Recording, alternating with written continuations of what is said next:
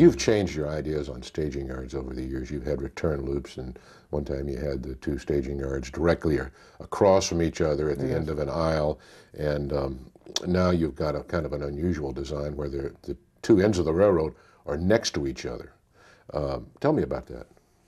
The first one we had hidden staging yards with a loop, 5-track yards with a loop on the end, which was a John Armstrong design from years ago, a very excellent design.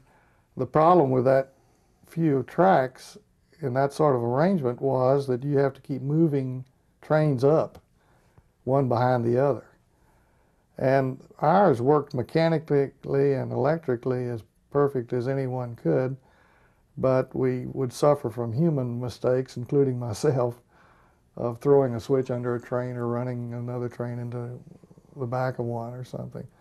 And I got to where I didn't like hidden staging yards. Now, the way to have hidden staging yards is have another room adjacent to your railroad room where you can walk in there and it's all laid out before you, but there it is, visible again. Mm-hmm.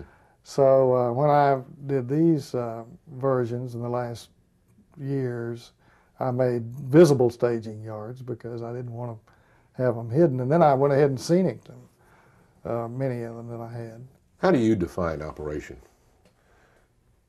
Well, it's simulating what the Santa Fe does in my case, or what real railroads do. All right, and then what's in every way we can that makes some kind of reason. That we, all our friends in operation argue about what is reasonable and what's not.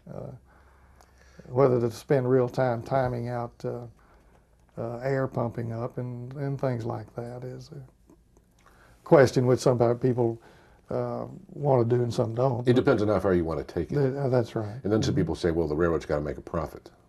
And we run those. If that's your thing, well, that's okay. I haven't gotten into that. Takes a loss or whatever. I depended on the Santa Fe accountants to take care of that for me because I simply move the traffic through that they dictate, really.